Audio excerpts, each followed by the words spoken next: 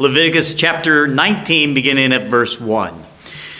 And the Lord spoke to Moses, saying, Speak to all the congregation of the people of Israel, and say to them, You shall be holy, for I, the Lord your God, am holy. Father, we thank you for your word, and we ask that you would equip us to do what we cannot do ourselves. You have called us to be holy, and now we desperately need you to actualize that in us. We ask these things in Jesus' name. Amen. You may be seated. Well, last week we looked at the chapters on both sides of Leviticus 19, not going into a lot of detail, but chapters 18 and 20. As I mentioned, chapters 17 through 22, they sort of form a unit of what we might refer to as the Holiness Code. And the same principles, the same foundations which we laid last week when we looked at 18 and 20 are the same principles, the same foundation which applies to chapter 19.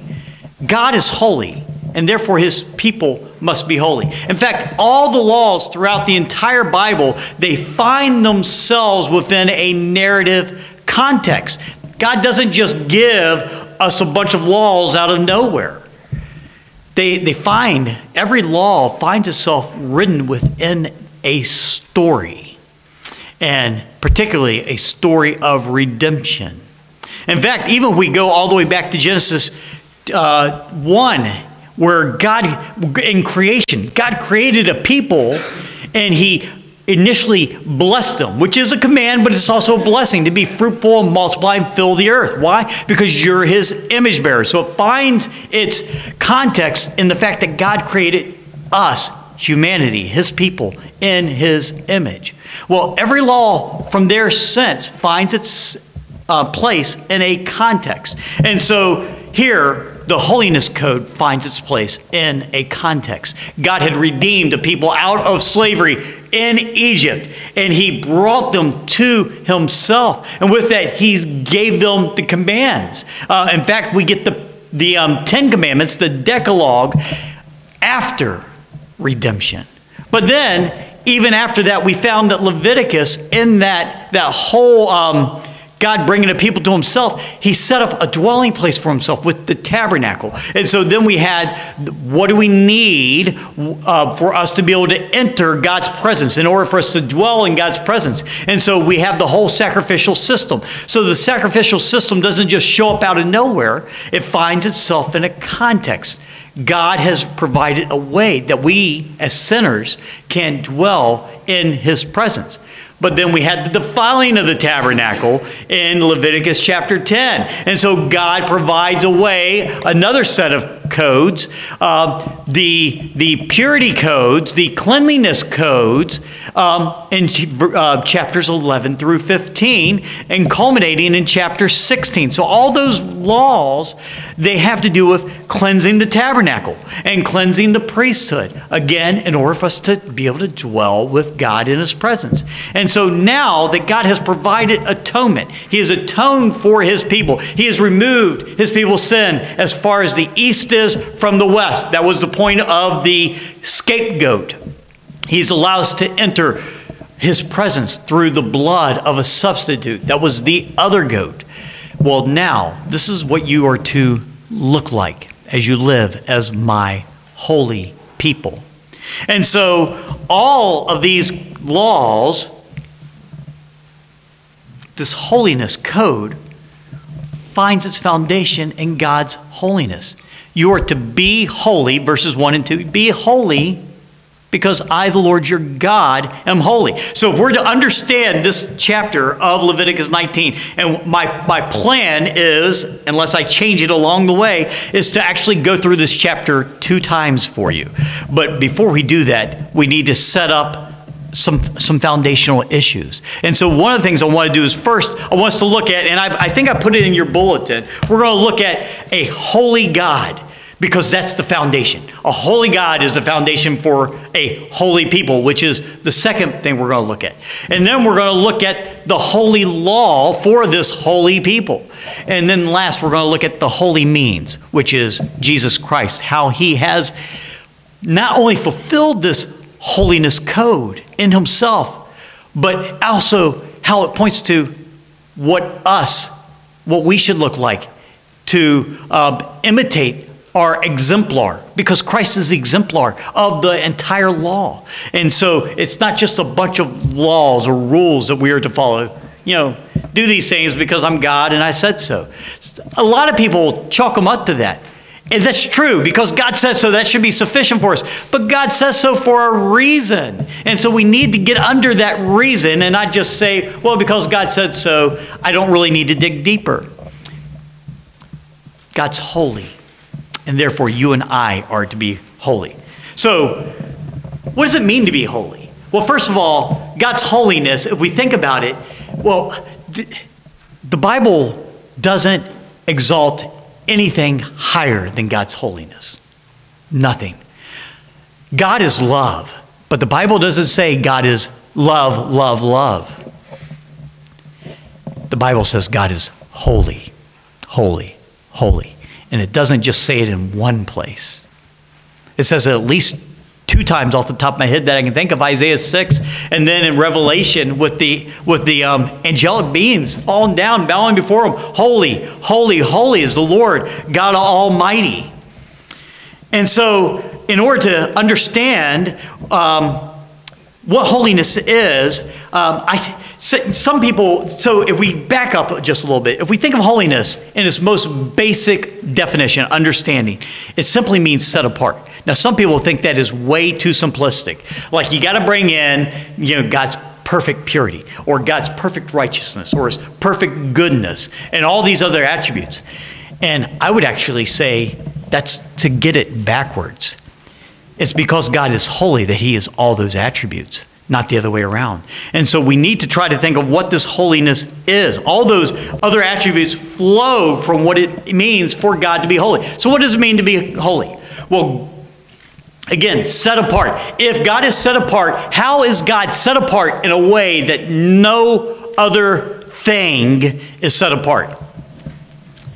Well, we might start with God being creator. God is the only uncreated being. Everything else is created. You are created. You open up the very beginning of the Bible. It starts with creation. Why? It's got to be created from an eternal being who is uncreated. So that gets us closer. But creator and created is not really what sets God apart. It just points us there. No, God has being in himself. God is the creator because he is self-existing. Everything else exists because it is dependent on the self-existing one. We would refer to that idea as God's aseity, or God is a see, meaning God is in himself. In fact, the name that God gave Moses even points to this very aspect. I am who I am. God is. Everything else is becoming or has became.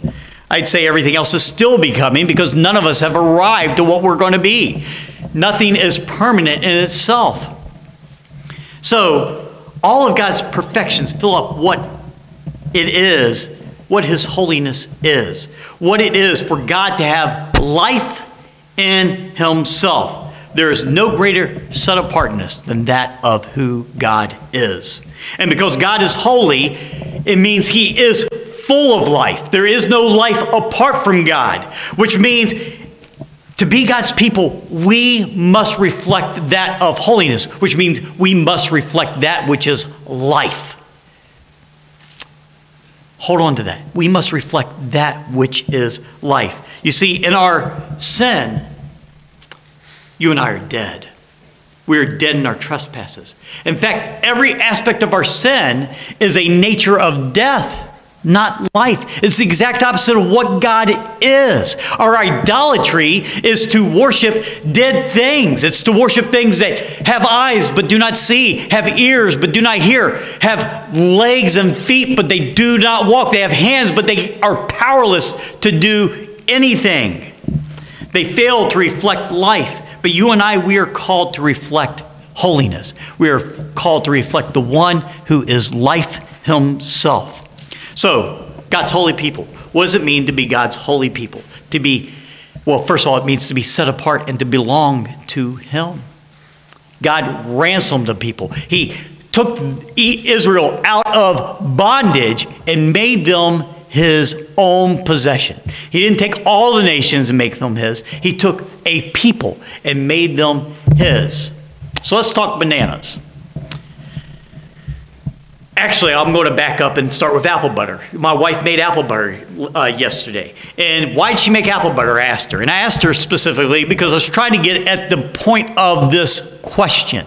Well, she made apple butter because we buy bulk apples. She buys cases of apples. And eventually those apples, the couple cases of apples she buys, we don't eat them quick enough. So you know what happens to them? They start to spoil or go bad. And so she takes those apples and she starts to make apple butter with what's left. And she also made some apple Danish and some apple muffins, which I had one for breakfast this morning.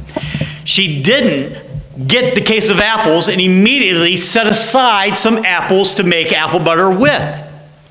That's not usually what people do. In fact, if you go to an orchard, if you own an orchard, you'll see they don't take the best apples and say, hey, I want to make apple butter with. No, they don't set apart certain apples because they just want to set these apples apart. They set apart apples because of their nature. These are the spoiled ones. These are not going to be the ones that are going to sell the best. They're not going to be the ones that are best eaten as fresh fruit. Same thing with banana bread. When you make banana bread, you don't usually go to the store, buy a fresh batch of bananas, and then set them aside so that they'd ripen for banana bread. You usually wait till a banana is a little bit more ripe than what you'd like to eat. And then you're like, okay, well, we'll set this one aside, let it ripen, and wait till it gets nice and black so we know it's perfectly ripe. It's got all that sugar, all that sweetness in it, and then I'll make the banana bread. God's setting apart is the exact opposite of that. There was nothing in the apple already or the banana already that chose him to set it apart for this reason. He indistinguishably takes a bunch of bananas and he says, I'm going to select these couple out of that bunch. And these I'm going to ripen until they come to full fruition to bear the fruit or the product that I want in them. He doesn't say, well, because these are, Israel's a little bit different than the rest. They're a little bit riper than the rest of the nations. I'll use them. Not at all. So our holiness, God has positionally taken us almost like out of a bunch of bananas. I know it's silly. Out of a bunch of bananas and has set us apart positionally for his good purposes. We are already set apart. If you are in Christ, you are set apart positionally. You are holy already because you belong to God. It was alluded to already in class this morning about holiness. We're talking about the Holy Land. Well, think about the burning bush. God told Moses, take off your sandals. Why? Because the land, you are standing on holy ground. Now, was that land holy the day before? No. What made that land holy? Because God's presence was there. Israel, the nation Israel, that land in the Middle East is not holy in itself. A land is only holy where God dwells. God dwells in his people. Here in Leviticus, God is dwelling among his people. God's presence is what made the people positionally holy. Now here's the thing. Because you are holy, now be as you are. The theologians would call that the indicative and the imperative. The indicative always precedes the imperative. The indicative is what is so about a thing. What is true about something. It's true. God set you apart. Now be the set apart people God has made you. So the imperative, what you are told, what we are called to do, the commands always follow what is already the case, what is already true about you. In Christ, God has set you apart.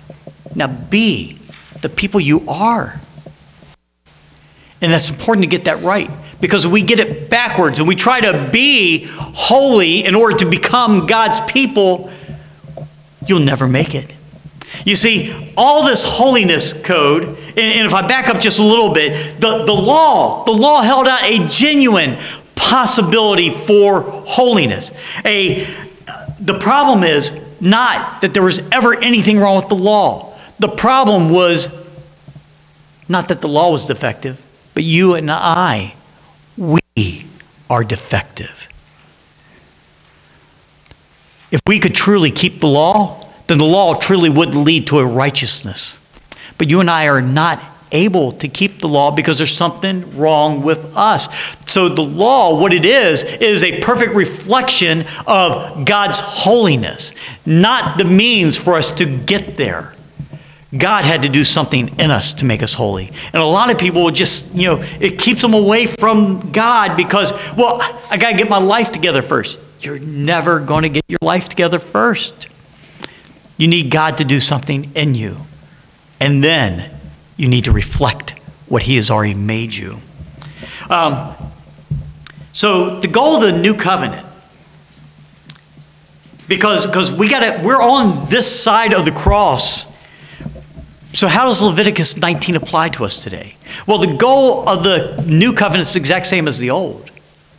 They're not different goals, different agendas. God is still making a people for His own possession, and He is still making people after His own likeness. He is still restoring us to what we'd call an Eden-type Sabbath, a rest in Him, where we dwell with God, not in our works, but in our rest, where we trust Him completely. And so both the old and new covenant sought to restore God's people to His holy image. But the law, as rigorous as it was, it failed to provide the means for the people to become holy in themselves. Yes, positionally holy, God set them apart, but it failed to provide the holiness which they were to portray in their lives. Because you and I, as individuals, we are broken all the way through. A couple of hymn writers that I love, and we actually sang 3 of their songs this morning. 3 songs that they wrote. Matt Boswell and Matt Papa. They have a new song which they wrote. It's called Run and Run. And this is the way it begins. And I think it captures really well this point. Run and run, the law demands, but gives me neither feet nor hands.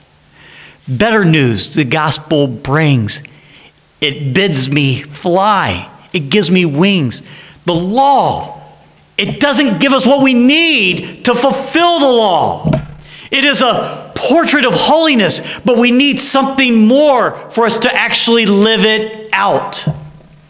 So grasp that. As we walk through this law, there are demands on the law. God has demands on our life that you and I are to live out. But the law doesn't give us the means. So keep that in the back of your mind as we walk through these things. God gives us His Spirit. And He gives us grace in order for us to actually live out this law. The new covenant, it supplies the means, giving us the promised new heart and the law written on that heart that we see in both Ezekiel 36 and Jeremiah 31. So that's the holy people that you and I are called to be. So now let's start walking our way through these commandments, or this law. Starting at verse 3. Every one of you shall revere his mother and his father, and shall keep his Sabbaths. I am the Lord your God. Do not turn to idols, or make for yourselves any gods of cast metal, I am the Lord your God. We'll pause there. Already, just in those 2 verses, we have 4 of the big 10. And every single one of the 10 commandments is referenced, referred to, at least alluded in a very strong way in Leviticus 19, which shows you the foundation of the Decalogue here. I'm going to return I'll move on for right now. So, first of all, why in the world does he begin with the honoring your father and mother, or revere his mother and his father, and keeping the Sabbath? Well, holiness begins where? It begins in the household. You and I can try to portray some sort of holiness outside the house that we don't have inside the house. But if that's the case, realize whatever you do outside the home is only a facade. It is simply for show. Holiness has to begin at home, but also holiness has to be trained up inside the house. So, as parents, we also have to train up our children. So the children are certainly to revere the father and mother, but we're also to train up the children. And we see other aspects of this is balanced pretty well. Later on in one of the verses, it talks about, verse 29, do not profane your daughter by making her a prostitute. And then it talks about the Sabbath again. We can also do the exact opposite by not treating our children as holy too. Also, the Sabbath. Well, the Sabbath is central to holiness. You see, we are to rest in God. The Sabbath gives regular rhythms, weekly rhythms, of which the people of God, as a corporate unity, would all observe together. The Sabbath is so central.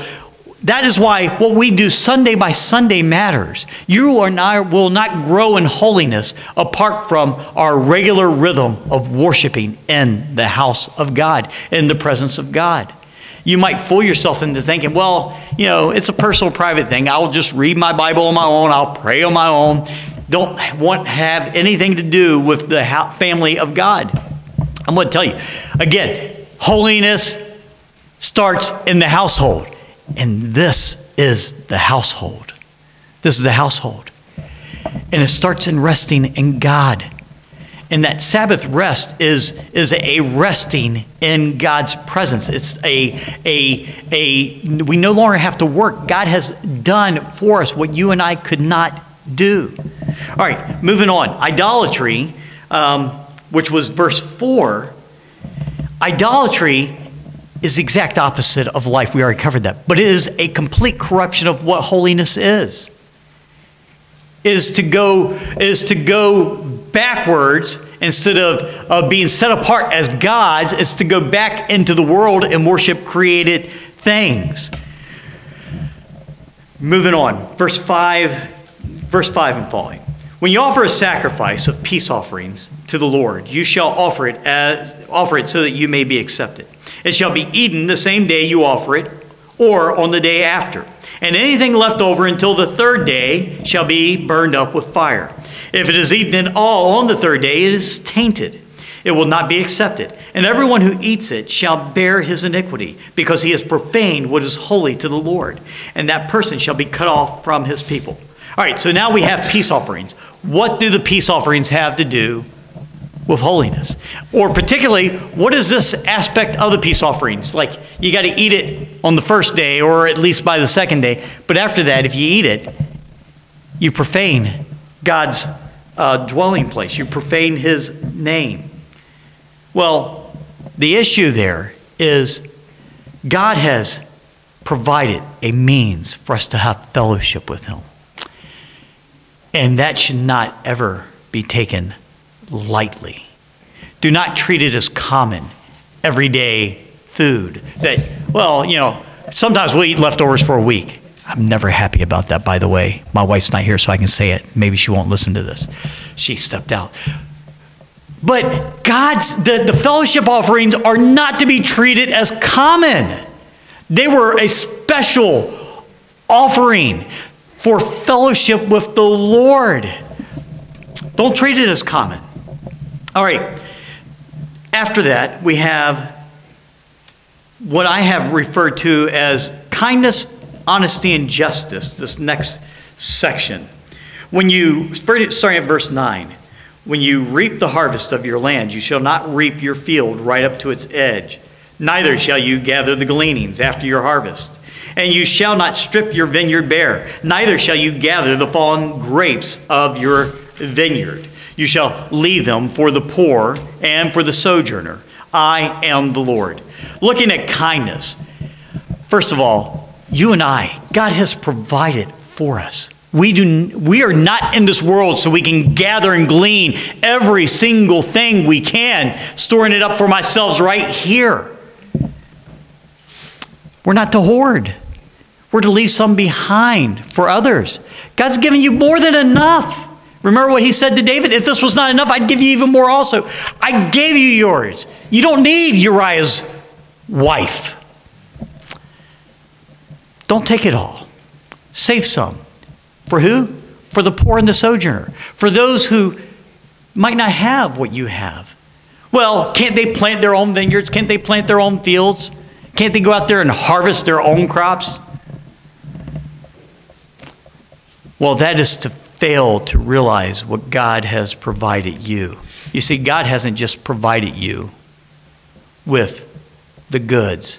He provided you with the means to sow that field, with the means to work that job, to make that income, to stay at home and watch your kids. Not everybody has those privileges and benefits.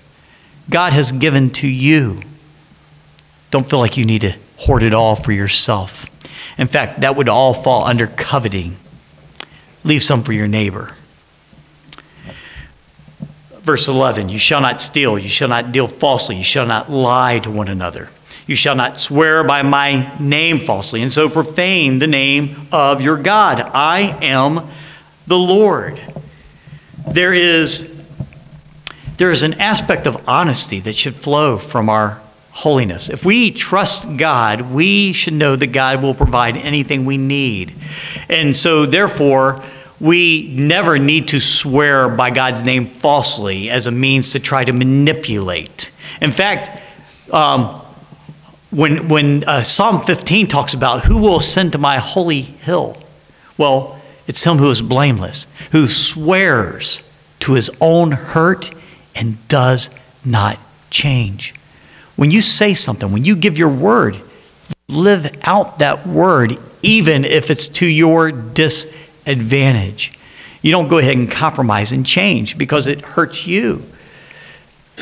Holiness means being a person of your word, a man and woman of your word. All right, let's see. Next set. You shall not oppress your neighbor or rob him. The wages of a hired worker shall not remain with you all night until the morning. You shall not curse the deaf or put a stumbling block before the blind, but you shall fear your God. I am the Lord. If you notice, after each one of these, he's saying, I am the Lord. I am the Lord. Reminding, I am holy. You need to be holy. Again, this is a type of kindness. This means don't exploit your neighbor. Don't take advantage of people. You know, the person who needs you in order to make an income so they do work for you, don't take advantage of that. The deaf, don't curse the deaf or put a stumbling block before the blind. Not only is that just not being kind, but I think it refers to not taking advantage of those who, if they can't hear, don't whisper things behind their back. If they can't see what's going on, don't try to manipulate before them. All right. Verse 15. Oh, and to do such is not fearing the Lord. You caught that, right? To do such is to not fear the Lord. Verse 15. You shall do no injustice in court. You shall not be partial to the poor or defer to the great, but in righteousness you shall judge your neighbor. You shall not go around as a slanderer among your people. You shall not stand up against the life of your neighbor. I am the Lord. Again, impartiality. This is a type of honesty, but impartiality. We will all stand before the true judge. And so we don't show extra favor. We can get this confused, leaving some of your harvest for the poor and the sojourner. We can distort this by saying, well, you're poor, so I'm going to show you an advantage and a favor and kind of skew justice in your favor. That's not being partial. That's not being just either. We are to do justice all the way around.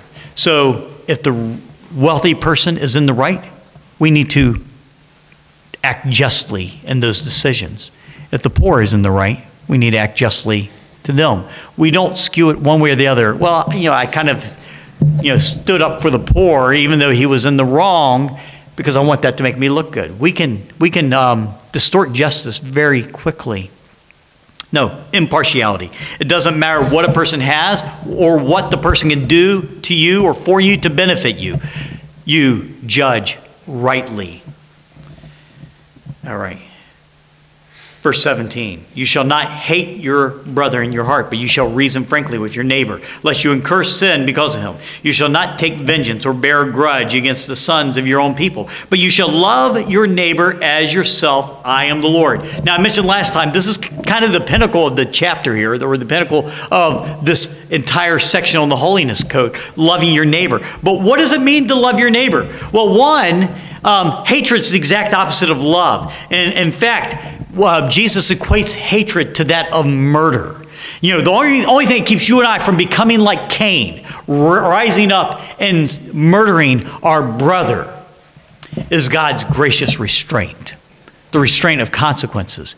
But hatred always leads in that direction. And if it is not restrained, we become just like Cain. Don't think you are more righteous because you didn't follow through like Cain did. It's God's grace and mercy that has restrained you thus far. And here's another aspect of it. You shall reason frankly with your neighbor. In other words, if your neighbor has something against you, or your neighbor has sinned against you, love rebukes. Love rebukes, but it rebukes for a purpose. It rebukes for the good of your neighbor. It doesn't just, I'm going to just fume and sulk in the corner while I'm mad at Robert because, he didn't play the song I wanted him to play this week. I probably don't need to rebuke you for playing a song different than what I wanted you to play. But silly examples help us, though, because if we really get personal about it, bitterness is a real thing in our lives.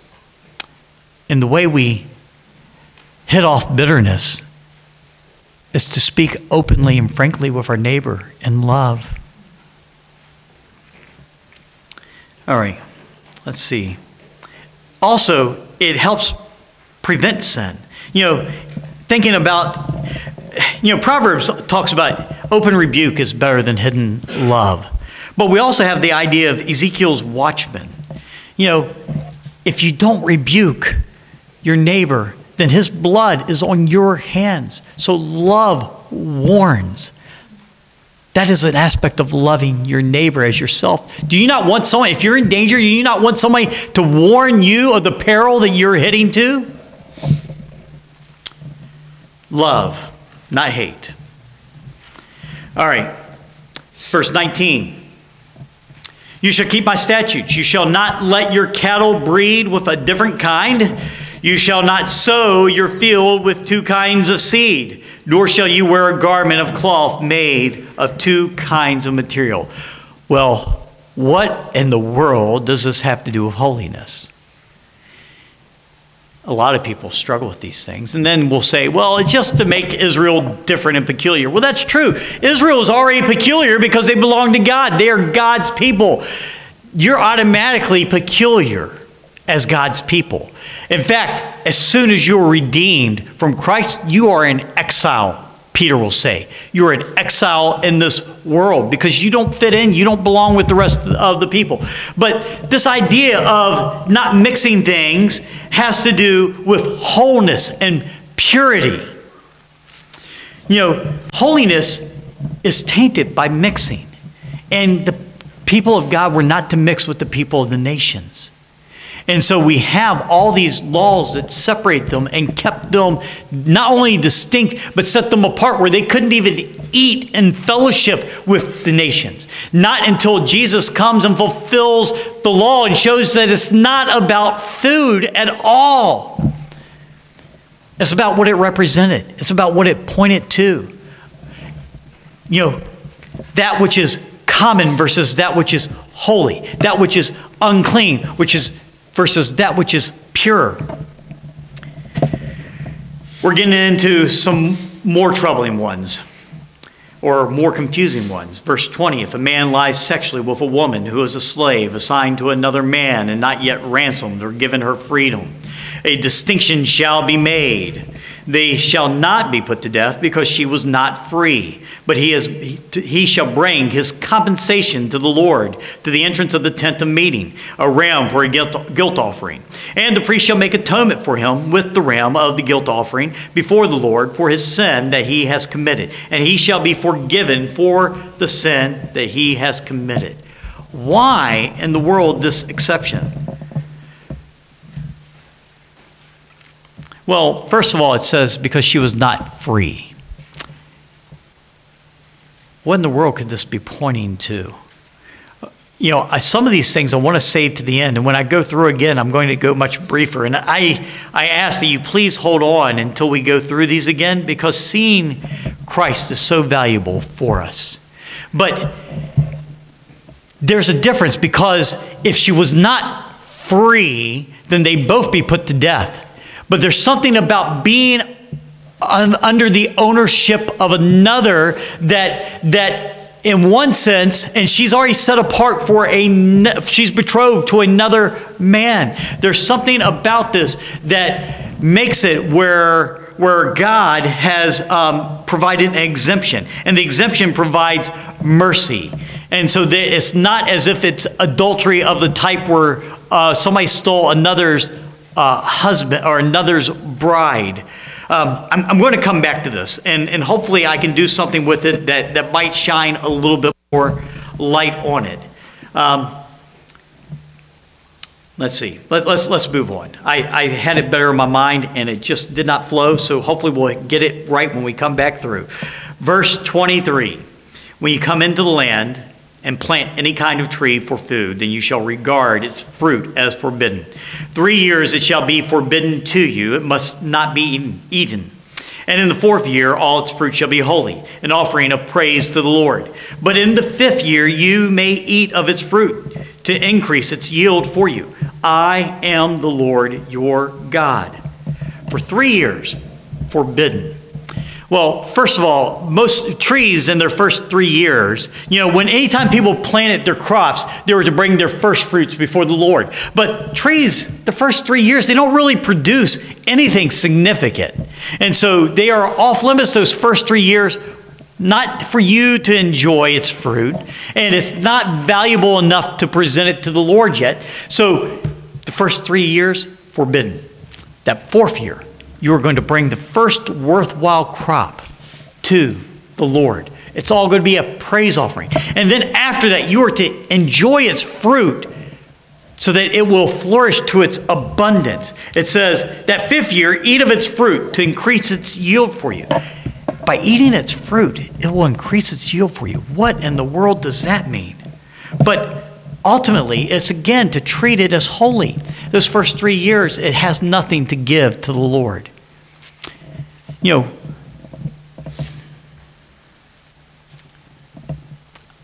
I tried to do this without my notes, so I left myself 2 pages, and I knew I was going to struggle. So we're seeing how this goes after the fact.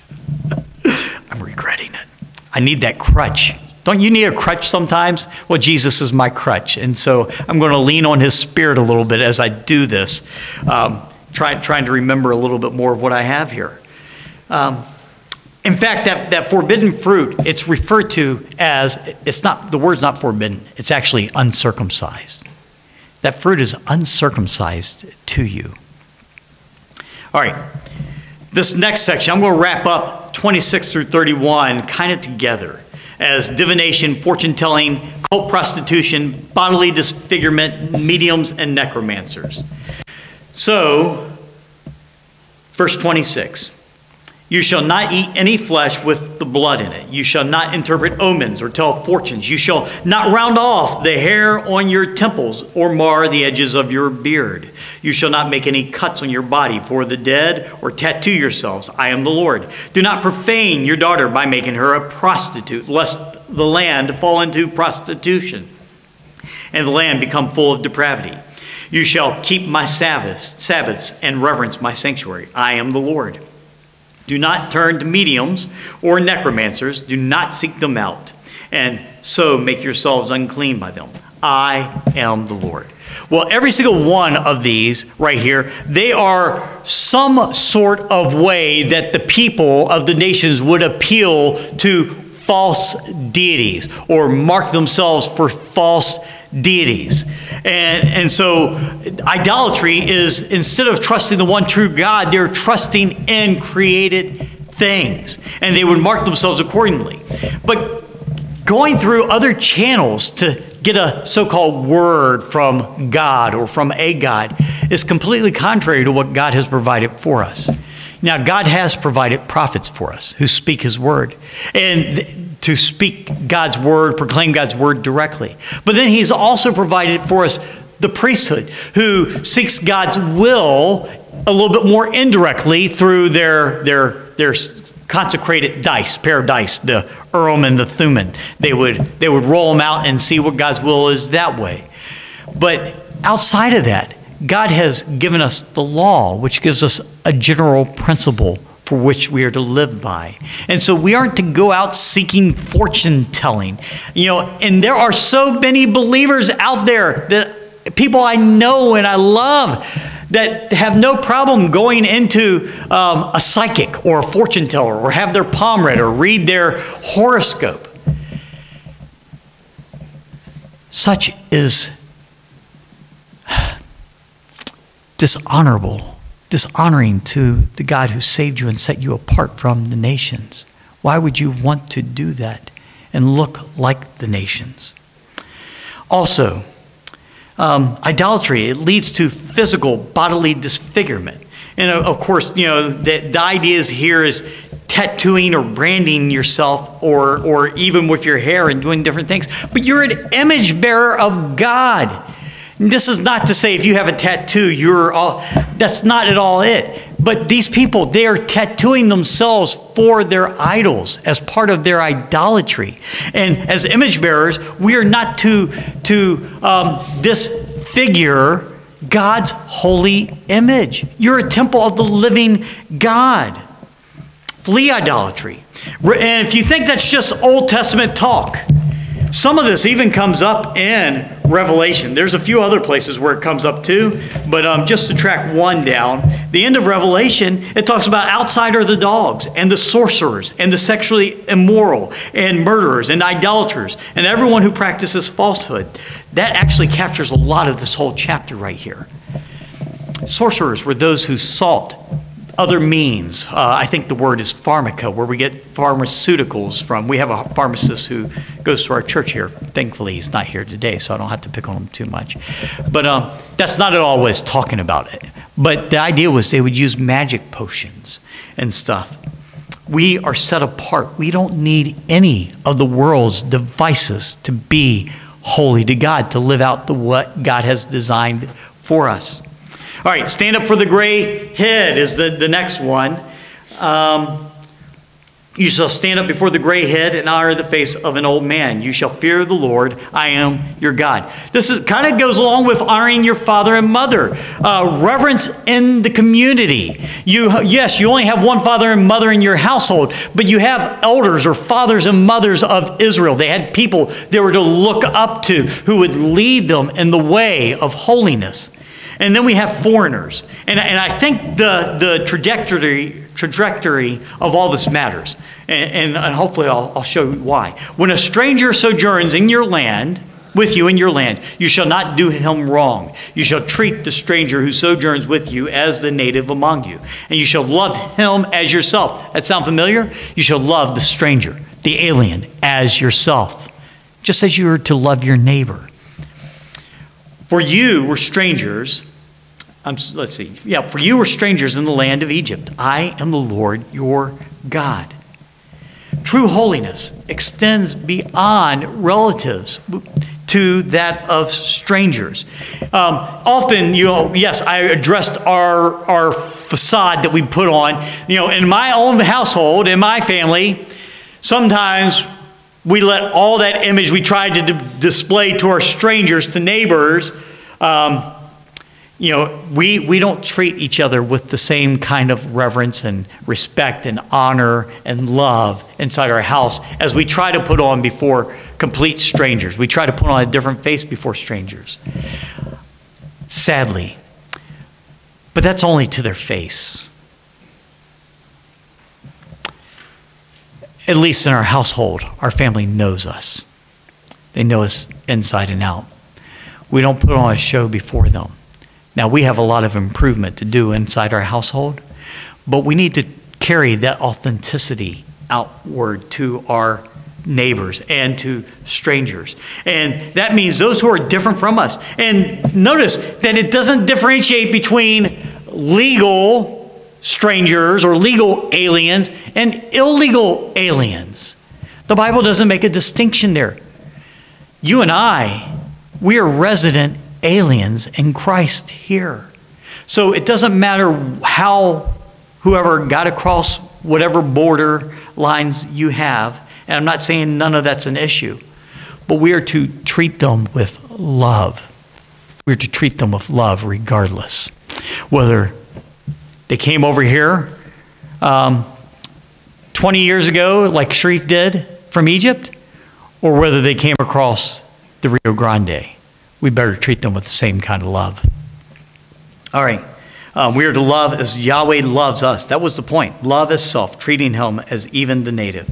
And then the last, or next to last, we have just scales, which likely falls, let's see. It likely falls after the strangers because they're more susceptible to being cheated. You shall do no wrong in judgment in measures of length or weight or quantity. You shall have just balances, just weights, a just ephah, and a just hin. I am the Lord your God who brought you out of the land of Egypt. The strangers would be very susceptible to having different weights.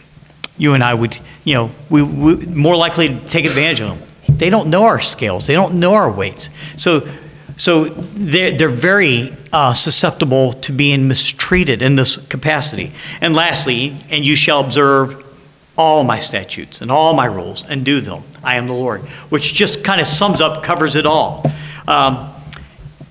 Just as Jesus said, keep my commandments. So what can we do with that? I think we are still to live this out to some capacity. But how does Jesus satisfy all these? And some of these, they might be a little bit more speculative, and you can decide that. But I want to retrace some of these a little bit more broadly. Of course, as we go back, the Decalogue, when we're looking at the Decalogue, a lot of people like to divide it up. The first 4 commandments relate to God. The last 6 relate to your neighbor or people. That's helpful, but I don't think that's the case. I think every single commandment, all 10, relate to God. And because all 10 relate to God, all 10 relate to your neighbor and loving him well. Let me just try to express it briefly like this. Having other gods harms your neighbor. Idolatry harms your neighbor. It's not loving your neighbor well. Misusing God's name or treating God's name with irreverence harms your neighbor. But you shall not murder is against God because it's to murder the image of God. You should not commit adultery. We covered it last week. That's the number one way that idolatry and sin is portrayed in the Bible. We have committed adultery against the God who formed us. You shall not steal. We have sought to steal glory from God. You shall not murder, you shall not commit adultery, you shall not steal. You shall not murder, you shall not commit adultery, you shall not steal. You shall not bear false witness against your neighbor.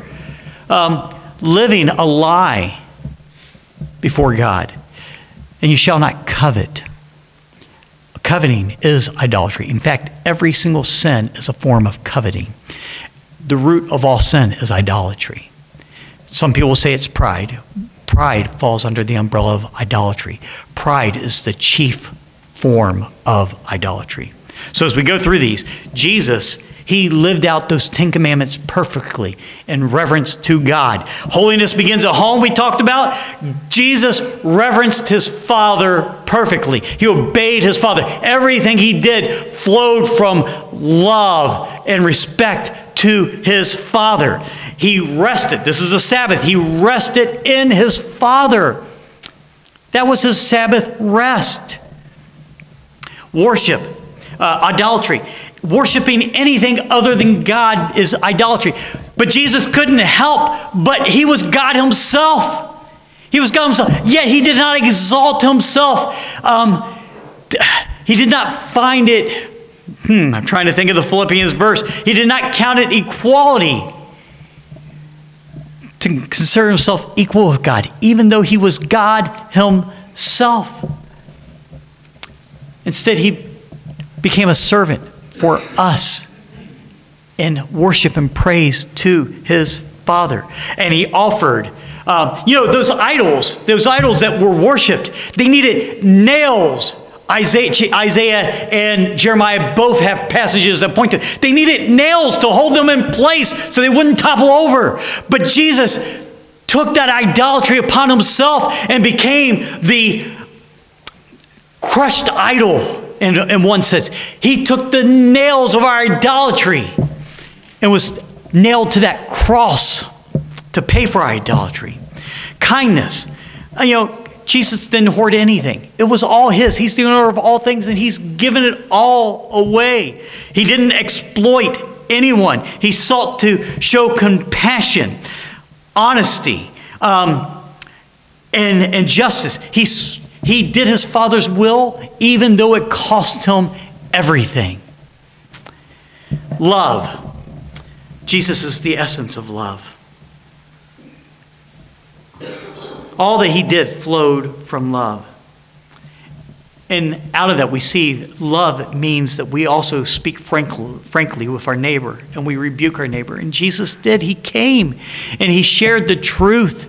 He spoke and rebuked people out of love, never out of condemnation. He didn't come to condemn the world. He came to save the world. He loves you and me too much to just leave us in our sin. Purity and wholeness.